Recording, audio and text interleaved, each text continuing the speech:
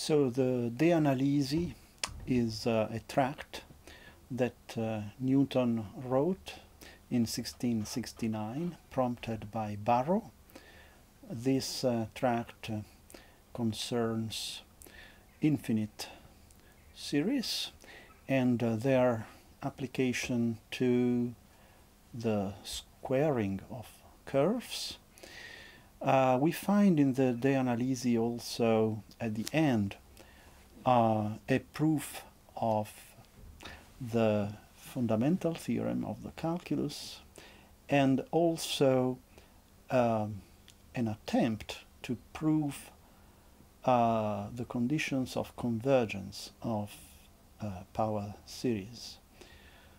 So it's a small tract with a lot of discoveries that Newton thought that he could share with others.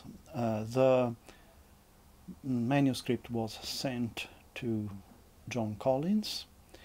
John Collins took a copy of it and restituted the manuscript to Newton. Now, this tract played an important role during the controversy with Leibniz, and was included, printed in the Commercium Epistolarium, that was a publication that the Royal Society published in order to prove the priority, Newton's priority in the discovery of the calculus.